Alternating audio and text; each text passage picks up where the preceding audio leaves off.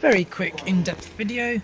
Your digital dashboard that can be controlled from this side, and you can choose pretty much whatever you want. You do have the exhaust mode on there, so that's the quiet, sports, racetrack, and the normal mode, of course.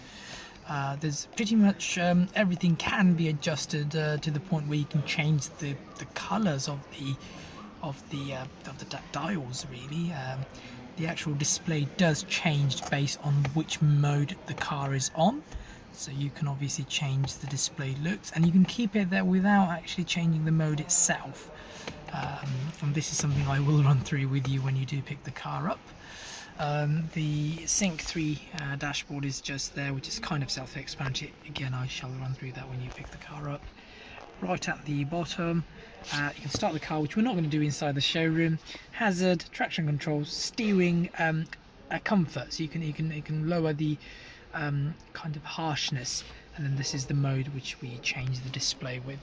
The climate control side is here. Heated seats, cooled seats, 6-speed. These are short shifters, so very short, quite short to obviously move.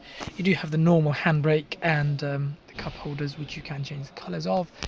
Auto dimming mirror, auto lights, auto wipers with adaptive cruise control with stop and go.